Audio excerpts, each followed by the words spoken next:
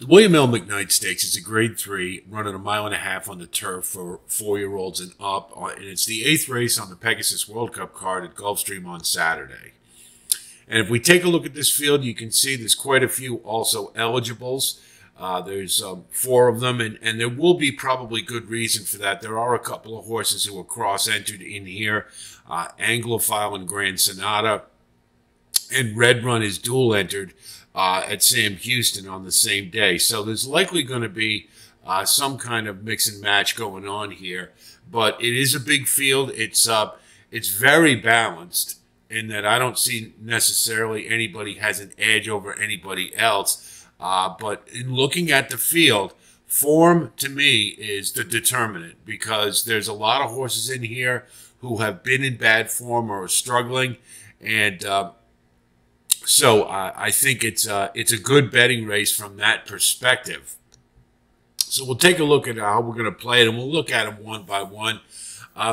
Cellist is one that just is kind of doing okay, but I don't see necessarily class-wise where at this stage of the game for this one at 6 years old is going to miraculously become a graded stakes horse. I just don't really see it. So there isn't much pace, in fact, no pace in this race. So I expect Cellist to try to probably go to the lead or be up and near it. And that is a good position to be in this race, but I don't think it is good enough to win it. Stone Age, we've been waiting for the resurrection since the Breeders' Cup turf last year and coming back from abroad. And this horse really hasn't found the way yet. Now, Chad Brown's barn is cold as ice at Gulfstream right now. And this one is definitely a project. And he's got 3 in here, Chad Brown does. And they're all, they're all just kind of really vulnerable. Stone Age is a little fresher, I guess, and because of the running style for this race, I would say is a good fit. I'm not overly confident with Stone Age because it just has been a disappointment. Something's awry. They just haven't figured out a way to get this one going yet. But we'll be up near the lead, and that is a good place to be. Marwad has been a routine disappointment. I hasn't been able to find the form since the McDermott last year, and I don't expect he'll find it here, so he's a toss. Value Engineering last year at this time was one of the picks to win this race, but since the McDermott, I believe he really hasn't done very well. He seems to be rapidly regressing. 8 years old, Father Time I think maybe has caught up with him, so we'll toss. Palazzi's a deep closer, and I think is coming into this race in pretty good form. I don't think the race shape sets up terribly well for Palazzi, but he is in good form, and at 15-1, I think you can use him. But because of his running style, I think underneath is probably more likely. Which leads us to Verstappen. This should be a race Verstappen wins. He has the right running style, being just off the pace. He'll get first jump on the late runners. The thing is, he hasn't necessarily built on that Elkhorn win he got at Keeneland last year. He's done pretty well. He's been a pretty solid performer, and his last race was a good one. So he's coming into this race fresh, and that's really the key here, I think, that puts him ahead of a lot of these horses. And I'd have to say Verstappen would be the most likely win candidate for me at this point. Grand Sonata, I've given up on. Last race was, I thought, a scenario that he could have won, and he didn't once again. He's been a perennial disappointment. I'm not going to chase him again and be disappointed, so I'll pass. Rock Emperor, at his best, can win this race and be a factor. He just hasn't been so great lately. He is another one that disappoints quite often. At 10-1, probably going to be lower than that. And I don't want to. You have to have a price in this race, and he's just kind of shaky to me. So I'll pass on Rock Emperor. Anglophile is trained by Brian Lynch, who's just lights out at Gulfstream right now. His last race, he had He did lose position early, but he re-rallied and showed a lot of pluck coming up late. Now, buyer-wise, I think he's a little light, but he has run a 95 before. And coming into this race, second off the layoff, it's possible that he could take a jump forward. He's still kind of young. And I like the fact that he's trained by Brian Lynch. And so I think there's a lot of things to like, particularly at 12-1. If he stays in this race, I think he's a must-use for sure.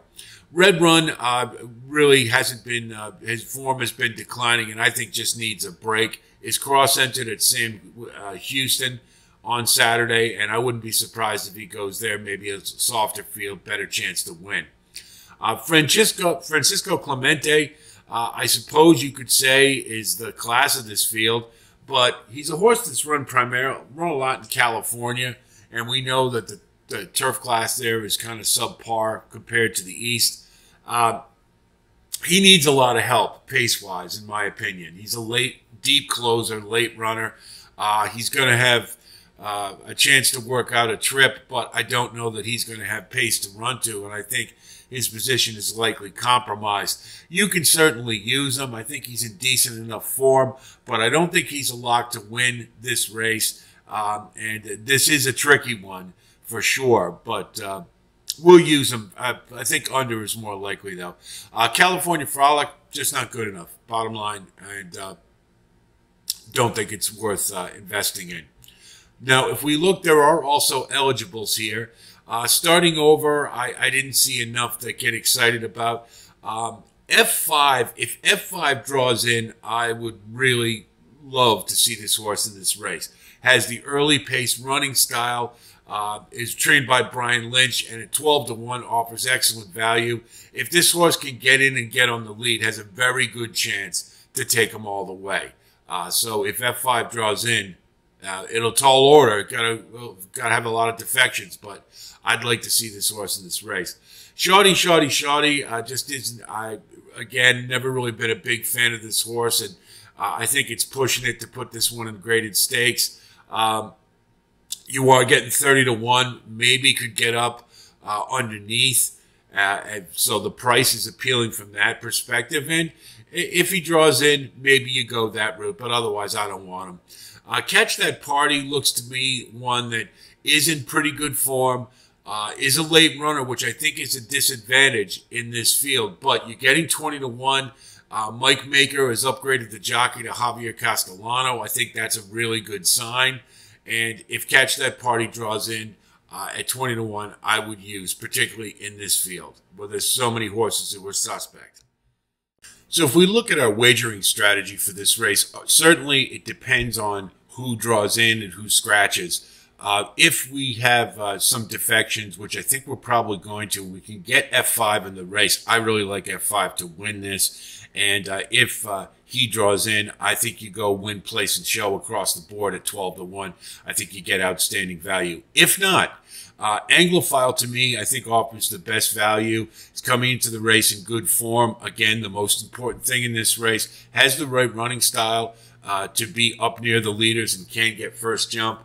And you're getting 12-1, really good price. So if without F5 in the race, I would go with Anglophile across the board.